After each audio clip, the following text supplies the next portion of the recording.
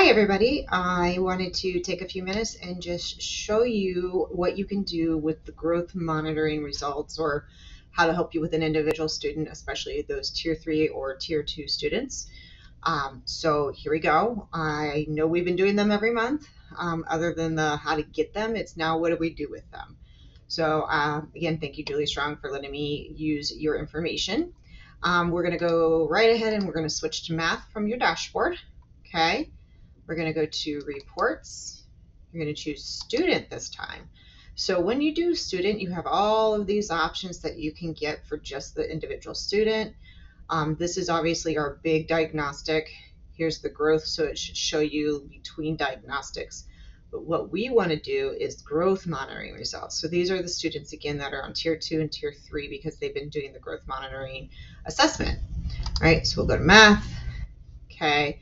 And we're going to select a student. And what we see here, again, is we have diagnostic 1, and then typical growth on this case would be likely, somewhat likely, or somewhat likely for all the typical growth, stretch growth, or mid or above. So in this case, I chose somebody who was not on a tier 3 or tier 2. Let me see if I can find somebody who... Okay, here we go. So for math, this student here, if I go individually, based off of the diagnostic 1 and the projected score of where they are for supporting data. So if you go and hit here for supporting data, we have the diagnostic, a growth monitoring, a second diagnostic, and a second growth monitoring, as you should. So we've got 4 different data points to support what this is saying in this information up here. Okay, so the typical growth, they're likely to hit it. The stretch growth, they're likely to hit it, but they're somewhat unlikely to maybe get to where they need to be for mid or late or above grade level. Okay, so they're going to hit that stretch growth for where they were at the beginning of the year, but they won't quite be on grade level. That's what the on or above grade level means. So when they leave this grade level at the end of this year based on what they're doing, okay, they're still going to be a little bit behind next year. All right. So this is basically, again, based off of these 4 data points set up. Okay, so the March one hasn't been finished yet at this point. So you'll have a 5th data point that could help us here. So if the 5th data point says that they might actually hit there, like maybe they go up, then that could change from somewhat unlikely to somewhat likely. Okay, so you have a likely, a somewhat likely, and a somewhat unlikely, kind of to guide you on where to go for these kids. And so that's where this is. Keep in mind your standard error.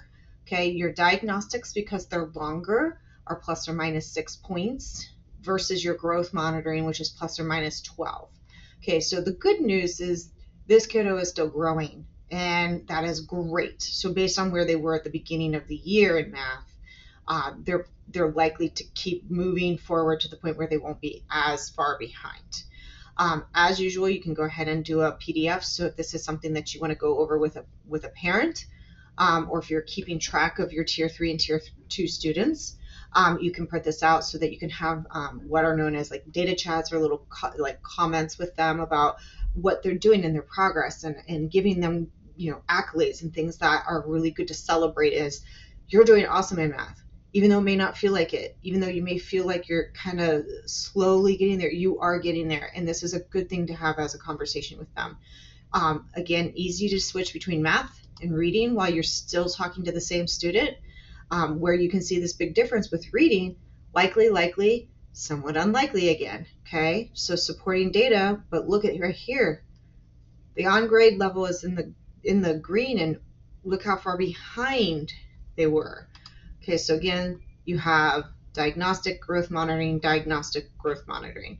Okay, so there should be another growth monitoring happening for March for this student, as long as they're tier 3 or tier 2. So you'll have that 5th data point to have that conversation, or to look forward to what can they do for next year. Is there anything that maybe I want to put in for the next year's teacher to help out with their reading or with their math? Since right now they're in grade 2, what do they need to be successful for grade 3? So I hope this helps we've got growth monitoring. I can see where they get percentages, but like I need to know what to do for this individual student. Like, where are they? Like, where is their progress? Like, are they gonna hit their typical growth or not? Okay. So this is where they are to give you that information based off of the iReady scores. I hope that helps. Please feel free to contact me if you have any more questions. Have a great day.